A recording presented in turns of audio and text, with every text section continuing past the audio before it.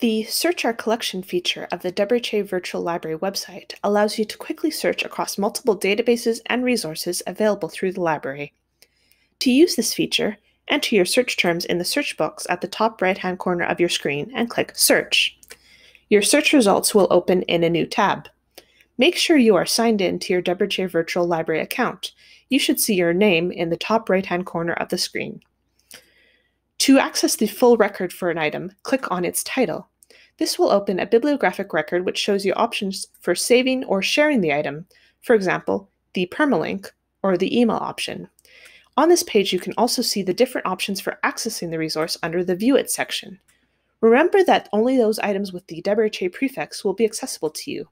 If there are no links with the WRHA prefix, use the WRHA Order Sources option.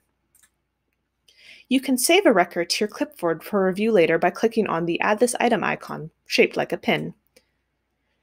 If your search has returned too many results for you, you can use the filters on the left-hand side of the screen to narrow your search, for example, by narrowing by publication date or content type.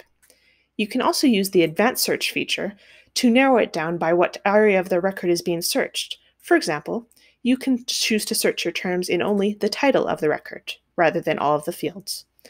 If you have returned too few results, you can try editing your search, or you can also use the Include Results Beyond WRHA Virtual Library on the left-hand side of the screen in order to expand your search to other library collections. Keep in mind that not all of the resources available through the WRHA Virtual Library are indexed in this search, and that other databases may have more in-depth search features allowing you to narrow your search more effectively. If you need help, please feel free to contact the WRHA Virtual Library.